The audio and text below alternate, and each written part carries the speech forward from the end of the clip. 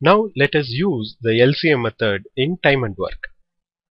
Let's assume two persons A and B can do a piece of work. A can do the work in 5 days and B can do the work in 15 days.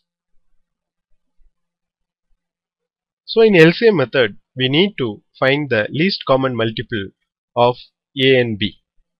So which is the least common multiple of 5 and 15. So the LCM is 15. So we should assume that total units of work is 15 units. That is, assume the work is equal to LCM units. As the LCM is 15, we assume the total work is 15 units. So the amount of work done by A in 1 day is equal to 15 units by 5 days equal to 3 units per day. Similarly, the work done by B per day equal to 15 by 15 equal to 1 unit per day. So together A and B can do 3 plus 1, which is 4 units per day.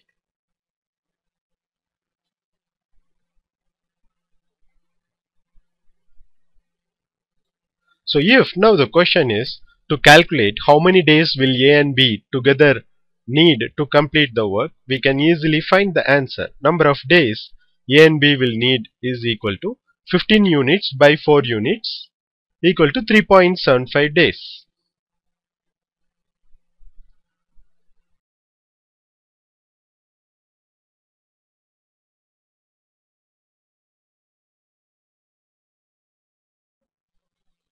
Now let us look at another example of using LCM method to solve time and work problem. Let's assume A alone can do a work in 9 days and A and B can together do the same work in 6 days. So now the question is, how much days will B alone take to complete the same piece of work? So to begin with, let us calculate the LCM of 9 and 6, which is 18. So this LCM should be assumed as the total unit of work. So we assume the total units of work is 18.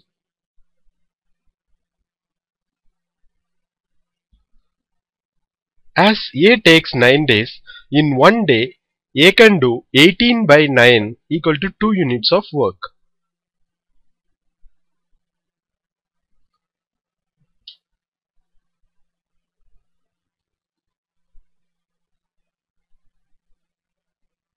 Similarly, A and B together can do 18 by 6 equal to 3 units of work. So B can do A plus B minus A, which is 3 units minus 2 units equal to 1 unit of work per day. So number of days taken by B to complete the entire work equal to 18 units by 1 unit, which is nothing but 18 days.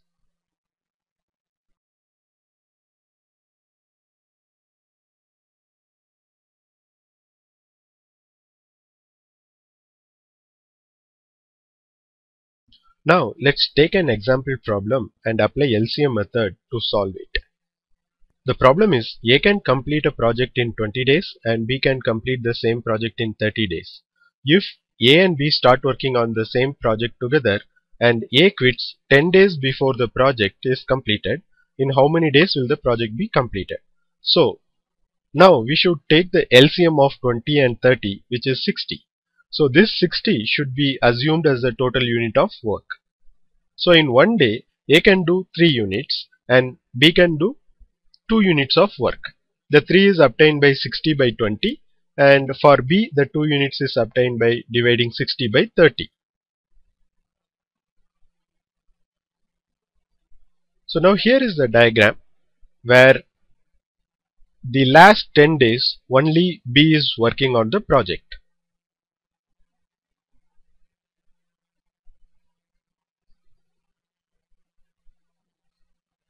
So in the beginning A and B are working together on the project for certain number of days. So let us call this certain number of days as X days. So framing the equation, the overall unit of work is 60 units. So together A plus B does 3 plus 2 units is equal to 5 units of work. So we multiply X days by 5 unit of work,